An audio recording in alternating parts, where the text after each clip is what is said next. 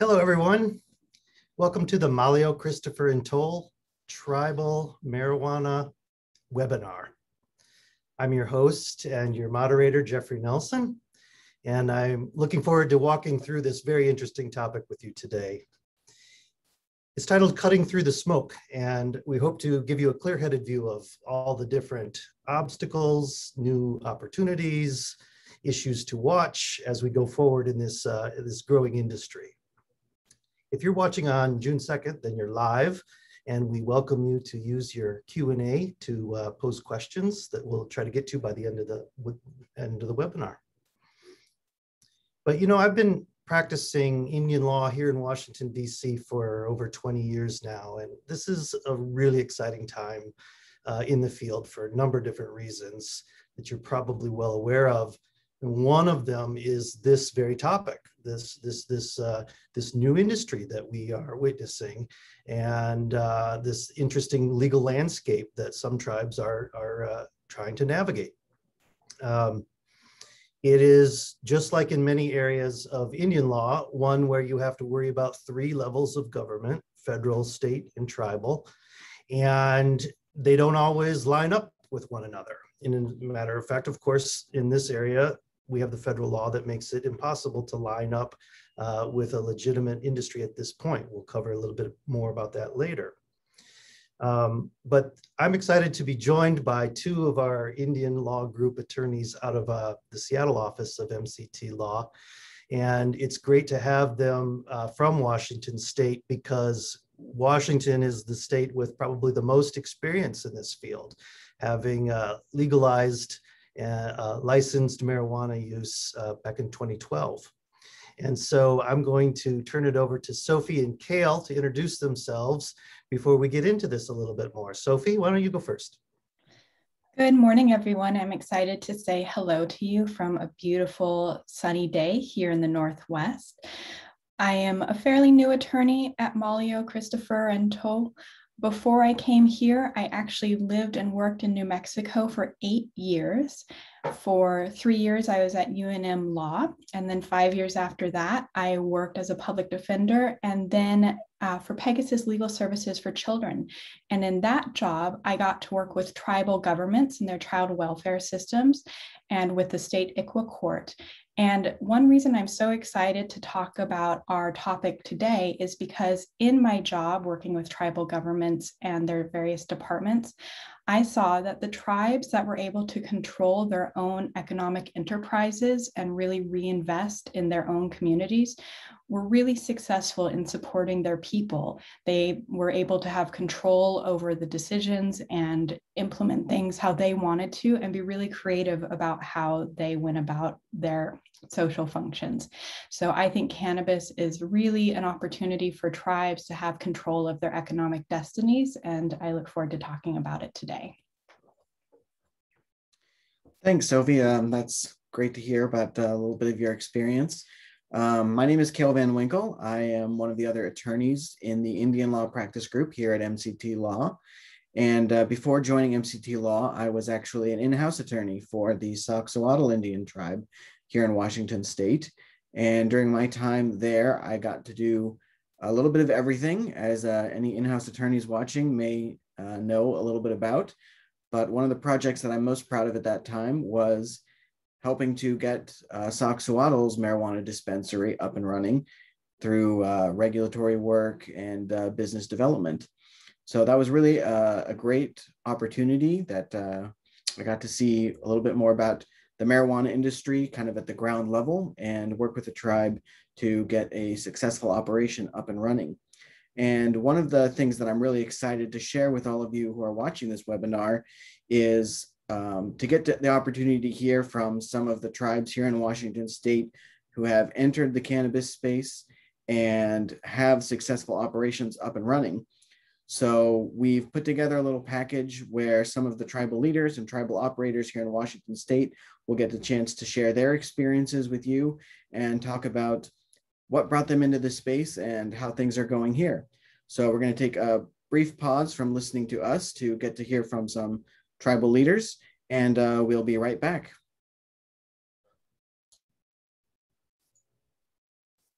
Our tribe, like many in Indian country, has a very high interest in diversifying its economic portfolio to become more self-reliant. When the cannabis became legal in Washington State, many of our sister tribes took off on it right away, developed a negotiated and developed a compact with the state to engage in the industry. And we saw that it was quite successful. We basically reached out to them and got advice on how was it working, and they said absolutely very well, very profitable. And so then we said, okay, we're in. And as you can well imagine, the younger sector said absolutely. They didn't even blink. The older sector, who still have the elders who still think cannabis leads to heroin, and so they still think that is legitimate, and so that was very troubling for some, not everybody. It was a small sector, and we had to persuade them that it was a good thing. I think we make a good impression once you walk through the front door, so that makes a difference. You know, if one had a preconceived notion about what a pot store might look like, it's not what they see when they walk in our front door. We have the average Jane and Joe. That is our average customer, is your average person that you might meet anywhere in society. For any one hippie or stoner looking person that might fit a stereotype walking through our doors, we have 5 or 10 people of every other walk of life you could imagine. I think the regulations that surround the industry and the regulatory requirements that we agree to with the compact protects any of that unacceptable element to have any part of our industry. They have the distributors, all the vendors that we do business with. They all have to have licenses to do business in Washington State. So it's very similar to the gaming industry. You can't come into this state and do business with the tribes or anybody else unless you have a license that has been credentialed, so to speak, if I can put it that way, or had the background check to avoid the kind of criminal element that people think about when they think of the drug industry. From a community perspective, and I'm not speaking as a member of the Jamestown Slalom community, but just our local geographic community is very small. And having an established retail business here actually displaces the street level type of dealer. They can't compete with us. We are very excited how successful this business has been for us over the course of just a little over a year, I think. And we're already preparing to expand. So we're already taking a hard look at farming and growing our own as well as distributing. So that's a big deal to us. We're taking a hard look at the other options in terms of medicinal research and medicinal counseling services for, I guess, holistic healing is probably the best way I can put it right now. So those are all byproducts, or I shouldn't say, those are extensions of the industry that we want to be a part of. When we first opened, we were happy to be selling $5,000 worth of product a day. Like the first 6 months, if we were breaking 10,000 in a day, we were excited. Here just last month, on 4/20, we had our busiest day in sales. We hit $115,000 in sales in just the one day. We're now $1 million a month in sales. I can honestly say, as a tribal member out here, we haven't seen anything really negative for an impact at all. But that's one of our big things, is how much money we make off of taxes and how much that has actually helped the tribe, which in turn they put that into other programs. So it's money that we make is actually going back into the community. When we first were looking into getting into cannabis, there was a lot of pullback from some of our elder tribal members, that they still have that stigma of the devil's lettuce, that cannabis is, going to cause more issues than anything else. And a lot of them have come back to completely turn around what they were thinking, and they've noticed the changes for the positive. It's helping people. It's causing more revenue for the tribe. It opens up doors to more growth and bigger opportunities, and to help better the tribe, better the reservations. Well, we're in a very rural location, and it was one of the only businesses we could operate that would do well in a rural setting, where we could actually succeed and grow our tribe and actually provide some type of services back to our members. And the product is right there. It's like supply and demand. You see a demand for a product in your area, or something that people are going out of your area to get, and you have a space that you can supply it to them, then they're going to come to you regardless. We did have some pushback, and the concerns were with the location. The reason why we ended up moving forward with it, even with some of the pushback of the membership, is because of the opportunity getting into this space. When you actually realize who's shopping at the stores, we don't stereotype them anymore, because you see that it's just everyday people.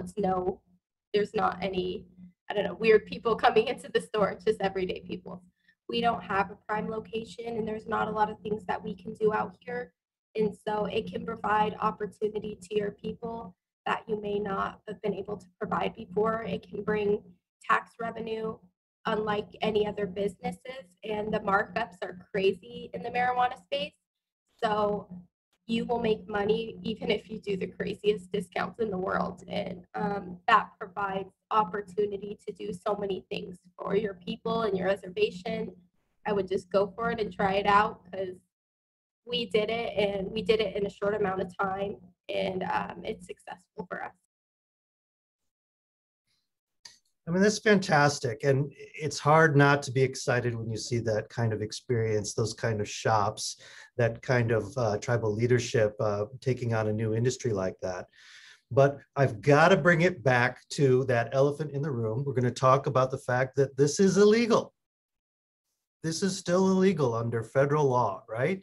Sophie, how is it that we are not having the world's shortest webinar when we all know that this is illegal under the Federal Controlled Substances Act?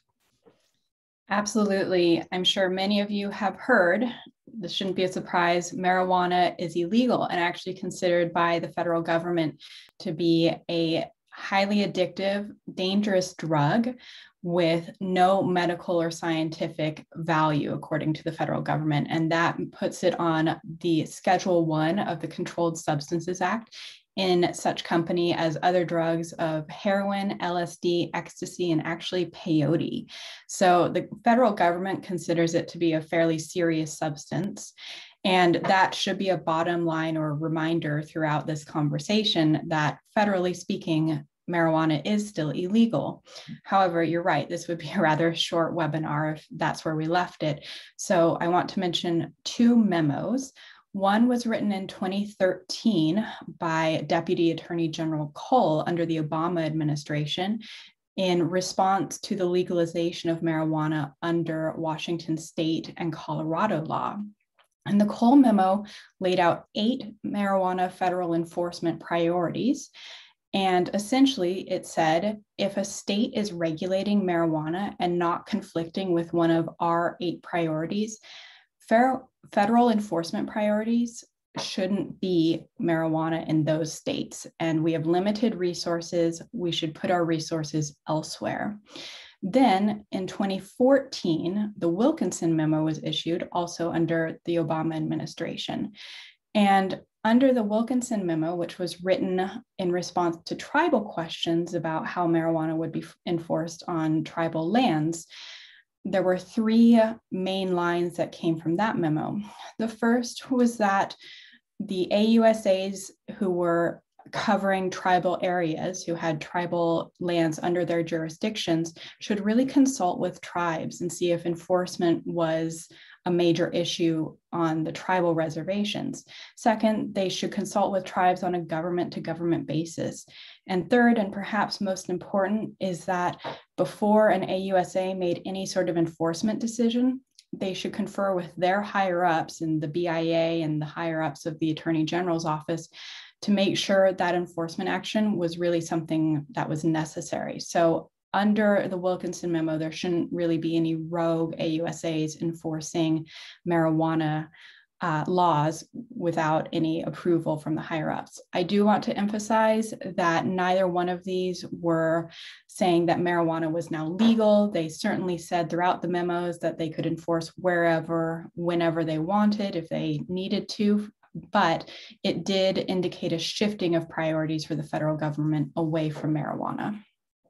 And so with these shifting priorities, a number of states have taken that opportunity to enact more liberal marijuana laws, allowing licensing and a certain limited number of sales. And the latest of those states is New Mexico. So back to Sophie now with her New Mexico experience. Tell us what New Mexico has done. Absolutely. Just earlier this year, the governor of New Mexico, Michelle Lujan Grisham, convened a special session to enact this legislation. And it's something that's been working its way through the community for a number of years, and the state is very excited about it. It's a comprehensive bill. It's about 197 pages that regulates all sorts of marijuana industry and enforcement and taxation for the state of New Mexico. Now, this is HB 2. It does refer specifically to the state of New Mexico, so the tribes aren't subject to it, but 2 points for tribes. One, on one of the regulatory committees that's advising the state government on how to implement this law, there will be a tribal representative, so the tribes' voices will be heard on the state side. Additionally, the law authorizes the state to compact with the tribes, very similarly to gaming, so that they may enter into agreements with the tribes if the tribes enter into the marijuana industry. So there's actually going to be a symbiotic relationship between states and tribes. Kale, does this ring a bell? Does this sound like what Washington State has done almost 10 years ago?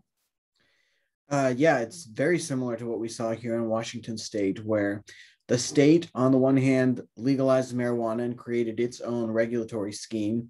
And the legislature also authorized the executive branch to enter into compacts with Washington State tribes that allow the tribes to act as the primary regulators for marijuana on their own tribal lands. But through the compacts, they are able to work collaboratively with state regulators to allow those two marketplaces to interact, so that tribes can purchase from state licensed growers, and a tribe who chooses to grow can sell to state licensed retailers. That's been a huge component of what has made the marijuana industry so successful for tribes here in Washington State, in that they get to enter into a larger marketplace, and that ability to compact and be a part of that marketplace puts tribes on an equal footing, and in many ways even more advantaged than state licensees. So tribes are not state licensees in Washington? In Washington State, no. Tribes are licensed by the tribal governments, and different tribes can set up their own licensing schemes. Again, as part of the compacting, there is interactions with the state regulatory agencies in order to ensure that, again, that the industries are able to interact, that marijuana is being tracked between those licensed entities. But the state is not the primary regulators. They are collaborative regulators that listen to the tribe's regulators. And the tribe's regulators would have to do things like background checking the key employees of the marijuana shops. Is there law enforcement component, policing component? Absolutely. You're creating a whole new industry and a new sector on your tribal lands. So there's a lot of code work and administrative and regulatory work that a tribe has to do before you enter into this space. You need to create your own standards. How much marijuana are you allowed to sell? How is it going to be enforced? You need to revisit your criminal codes to make sure that those are updated. So there's a lot of regulatory and legal work that goes into this before you put up a shop. And again, it's going to depend on how far do you want to go, how fast do you want to go, ensuring that if you were to grow, that you're testing your marijuana and that it's safe to consume. Whereas some tribes don't want to go into that sector and maybe don't want to spend the time to do that work. And you can do a little bit less if all you're going to do is sell on your reservation. So it's really going to depend on what sector of the marijuana industry a tribe is interested in getting into and tailoring its codes to allow that. I think a lot of the times tribes think, or many people think of marijuana as just growing and selling, but it's important to realize that there are a lot of ancillary businesses to the marijuana industry that might interest a tribe. In addition to growing, there is processing, packaging. That's a major component of the marijuana industry today, and testing. In Washington State, there is a tribe that has its own marijuana testing facility, and they are actually licensed not just through the tribe, but they have a state license that allows state licensees to get their marijuana tested on tribal lands. So there's a lot of opportunity for tribes in the marijuana industry that aren't just growing and selling.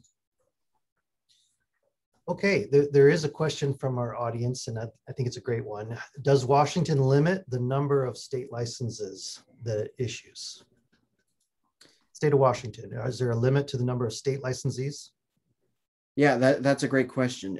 So from the state side of things, yes, there are a limited number of marijuana licenses that the state regulatory agency is authorized to give at any one time.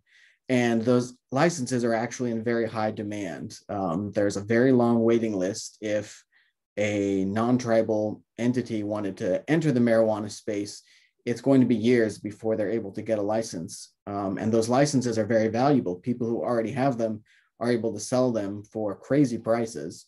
One advantage that tribes have is that, again, in Washington State, they are not licensed by the state.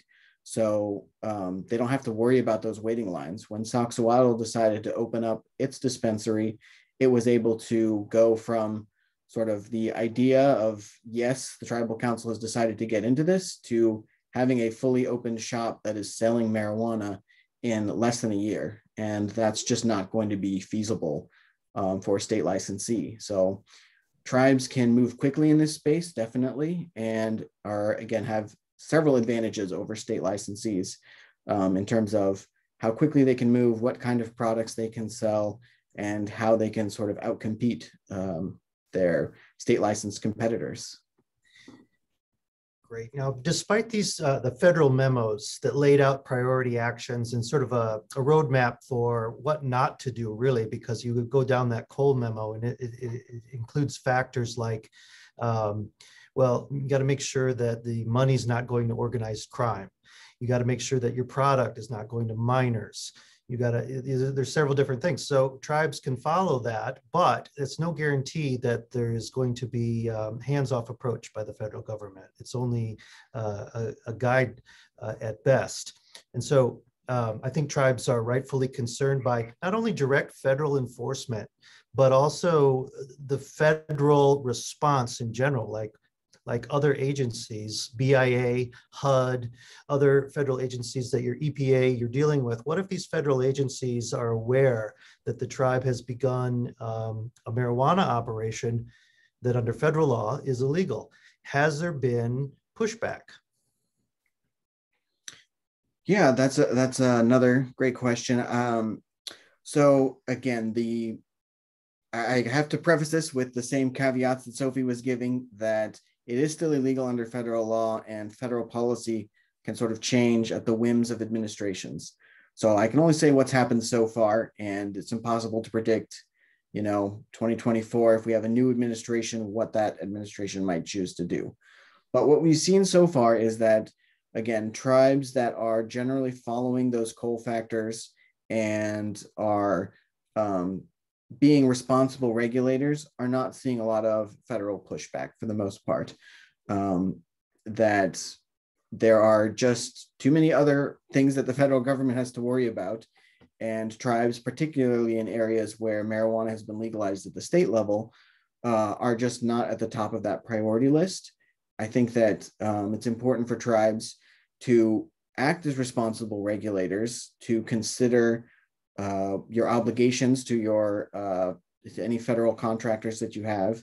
You know, if you have a BIE school, for instance, on your reservation, you probably don't want to put a dispensary, you know, within 200 feet or something like that of your school. That might get the attention of the federal government. But tribes are generally acting as very responsible primary regulators and are not looking to, you know, create problems for their community. They want to act responsibly. And I think that the federal government is receptive to that. And Jeff, just to give you a little more context about when enforcement has happened, under the Cole and Wilkinson memos, marijuana prosecutions actually dropped significantly. And even during the Trump administration, with the rescission of those memos, it's still, marijuana prosecutions still remained lower than ever before. Some marijuana prosecutions did happen against tribes in Wisconsin and Georgia. And significantly for this conversation, it did occur in 2017 against the Piccaries Pueblo, where 36 plants were removed from the Piccaries Pueblo, which they were growing for medical marijuana. And they had been very open about it, but they hadn't gotten any sort of state or tacit federal approval to grow those plants as sort of a test run. And so they were raided, and those 36 plants were taken away and destroyed. No prosecutions or arrests were made from that raid, but it certainly put a damper on things. And that sort of sent a chill down everyone's spine when that happened. But I want to mention that when that raid occurred, the New Mexico Department of Health secretary said in articles talking about the prosecution, or excuse me, the raid, that she did not know of any scientifically valid use of marijuana, and she did not support marijuana legalization at all. And obviously it was also under Jeff Sessions, who was adamantly opposed to any sort of marijuana legalization. So when that raid happened in 2017, you had both a very hostile state government and a very hostile federal government. And we are in rather different footing now, where we have a friendly state government and a not necessarily friendly federal government, but certainly a not hostile federal government. And so I think the tribes are really in an advantageous position right now. Kale, do you want to answer one of these questions from the Q&A? Yeah, absolutely. We've got really great questions coming in, and I encourage everybody watching to feel free to keep asking them. So I will dive into some of the most recent questions. So the last one we got was asking if any tribes who were grant funded have lost their $638. And I will say that that was a major concern for Sauk-Suato, where I previously worked, because they are primarily a 638 tribe. As you heard in the video segment, they're very rural. They have not been able to have a successful gaming operation that many tribes use to get away from those $638.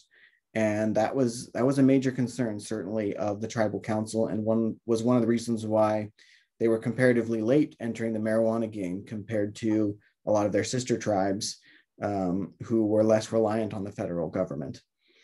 So to answer that, I would say that I haven't heard of any tribes who have lost their $638, and that hasn't been something that I've seen here in Washington State. I do have to, again, preface that everybody is taking a bit of a risk if you enter this space, that the federal government could always change its mind in the future. And that's just something that every tribe is going to have to face in deciding what risks they're comfortable taking and what risks they're not comfortable taking. So up to this point, that's not something that we've seen. And I would be very surprised if we started to see that under this administration. But again, until Congress acts, it's impossible to say what a future administration might choose to do. That being said, there continues to be efforts in Congress to push legislation that changes the federal status of marijuana. The MORE Act has already passed the House this year and is in the Senate. The Senate is having trouble passing any legislation, but certainly everyone in this space is watching that carefully. The SAFE Act is to allow banking in the marijuana industry. So there's a lot of public pressure for Congress to act, and there are bills moving through Congress that's something that everyone in the industry hopes to see, because that will really provide certainty for the entire industry, but especially for tribes. I'll take a question and let Kale take a little break. And it is that, what about transporting product onto tribal lands? If you are in a state, I think this question goes to if tribes in a state without a legal licensed marijuana industry. Because in Washington, for instance, this is not a problem. You can just contract with any number of state licensed transporters, growers, what have you, and get your product onto tribal lands. But if you're in a state that doesn't have that kind of system set up, and in fact may be adverse to it, whereby you have state police who are out to stop shipments of marijuana over state lands, then what is a tribe to do? And that's absolutely a genuine challenge for those tribes. That's why we said, I think toward the beginning, that it's great to be a seed to sale tribe in that type of situation where you can be entirely self-reliant on Indian lands. I might also say that in Oklahoma, for instance, most of eastern Oklahoma is now considered Indian country. So there are some opportunities there. If one tribe were to take on one sector of the industry, that could be transported entirely on Indian country to another tribe, another reservation. So there may be opportunities there when you have contiguous tribal Indian lands. But if you don't have that and you're an isolated reservation, then yes, I think that's a serious problem, and states might pose a significant obstacle for that kind of industry. And we would say, if you wanted to try it, it should be seed to sale on tribal lands. Kale, is there another question up? Yes, we've got a couple more questions. I'll go to a question from Blue because it's been sitting there for a little while about how tribes are addressing counterfeit products. And certainly that is something that the marijuana industry has seen for a long time. And I would answer that by saying that most tribes are acting the same ways that the states do. They have, of course, every tribe is different, but they create a regulatory system where marijuana that is sold on their properties is tested for a variety of contaminants and THC levels to ensure that the products that they're selling, that they know what they're selling to consumers. And that is, I would say, critically important, both from a business perspective, that you want to know as a supplier what you're selling, its potency, so that you can make recommendations to customers, and as a regulatory agency to know that the safety, I mean, ultimately these are consumable products that don't have, FDA regulations because the federal government still has it illegal. So it's critically important that any tribe entering this space take those into consideration and create robust regulatory systems to ensure the safety of their products and the authenticity and of any products that they get. I'll take one now. Intellectual property and the cannabis industry. It's a very great question, because every industry is going to want to protect the intellectual property around the marketing, packaging of these products, even patents as you develop new strains and what have you. The deal, though, is that these are federal laws that you take advantage of in intellectual property, and that those federal laws will not merge well with the Controlled Substances Act and the fact that marijuana is illegal under federal law. So those intellectual property statutes are of no help. They will not allow you to, for instance, register the trademark on a retail marijuana product. We're going to have to wait until the Congress changes the statute, and that is no longer a federally illegal use. Kale, I don't know if you have Sophie, anything to follow up on that with? A little bit. I do know some tribes and pueblos are, for instance, the Piccaries Pueblo, they were growing those 36 plants as a test run for medical marijuana. And I believe the Acoma Pueblo had a larger operation as well. I'm not sure the status of it. That began in about 2017. So tribes certainly are working towards having their own medical and scientific research and working on their own plant breeding. I don't think that's been an area that has been entered into quite as much as some of the other marijuana industries, but I think it would be an excellent one for tribes to control their own needs for their own communities. I guess that I would just tack onto that question. It's not really the focus of today's webinar. We're really focused on the marijuana industry when it comes to cannabis. But just to mention that industrial hemp has, of course, a completely different legal status. And that is an area where, due to that change, it's possible to start exploring protections in the cannabis space, albeit just from an industrial hemp side of things, including the ability to patent strains. But again, that's going to be hemp, so it's going to have a low THC content. But that's certainly an area that I think we're going to see a lot more tribes entering into. But again, I don't want to get too bogged down in hemp. That's a topic for another day. Right, very good. We'll do another webinar on hemp. But speaking of other webinars, we do have another one planned already, and Sophie's going to tell us a little bit about that before we say goodbye here. Sophie? Absolutely. As I mentioned at the beginning, my previous life involved working with tribal governments and their child welfare systems. And I often saw and worked with children and families who were connected to multiple tribes. So a case might be in one tribe's court, but there were certainly other tribes involved in the family's lives.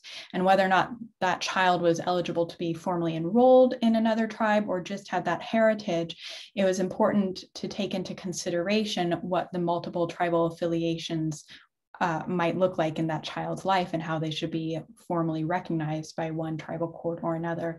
And so on August 31st, we will be putting on a webinar to talk about that, some considerations for tribal courts and practitioners. I was a guardian ad litem in that space and was able to view things from that perspective. Kale has some other experience from that perspective as well, actually representing tribes in those matters. And I think we'll be able to have a wonderful conversation about ways tribes can honor multiple lineages for their children. Great, thank you very much. I was going to say goodbye, but we got a great question in the door and I got to take it. It says, what's the major distinction between an Indian tribe and any other person or group that wants to break into this business, other than the benefits financially to the tribe and control?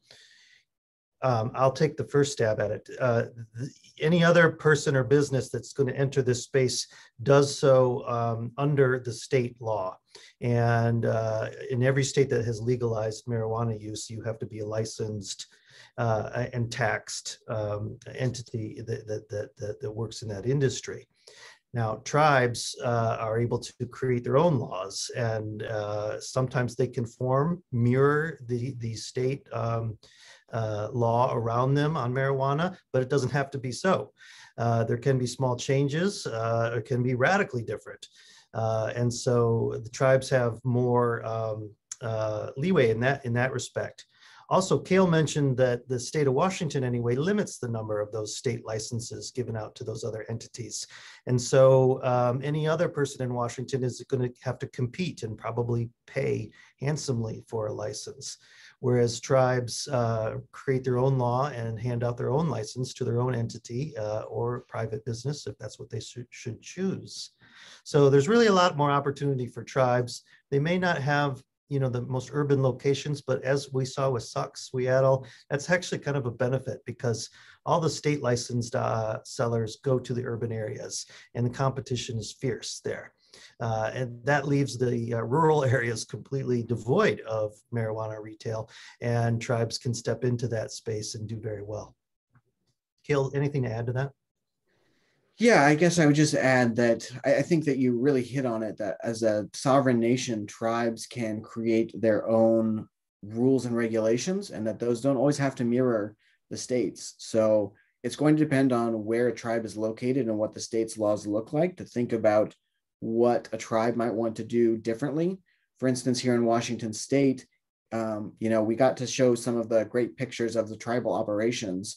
And if you walk into a state licensed operation, it's going to look very different because under state law, you can't sell a lot of the paraphernalia. So you can't buy a pipe at a state licensed operation. They can't sell CBD products. They're for hemp products. So tribal operators are able to bring all of that under one roof, basically, and state operators aren't able to do that. Another area where tribes, I think, haven't taken full advantage of this yet, but financing. we haven't talked about it today, but it's very difficult to enter into the marijuana space from a financing perspective because banks generally are not willing to work in the marijuana industry due to federal regulations. So it's hard to find local credit unions or card processing facilities that are willing to work in the marijuana space. And tribes as sovereign governments who can create their own laws and who have experience in Indian country in the financial sector between gaming, lending, and a variety of other financial institutions in Indian country, there's a real opportunity for tribes as well to consider getting into it from a financing side and not having to worry about creating its own financial regulatory system to help support marijuana across Indian country nationwide. So that sovereign authority that tribes have just gives a lot of ability for tribes to experiment and to have sort of an edge on the state system. All right, great. Well, I want to thank everybody for tuning in and helping us get through this interesting topic. This is just, we could go on forever. And we do encourage you to get in contact with us if you have any other questions. In a second, our contact information is going to pop up onto the screen. And there it is. So feel free to give us a ring or an email and let us know what's on your mind. And we'd be great to hear from you. Sophie, thank you very much. Cale, thank you very much. And our thanks to the tribal leaders and operators out in Washington who helped us with that great video too. We really appreciate it. Thank you, everybody. So long. Bye-bye.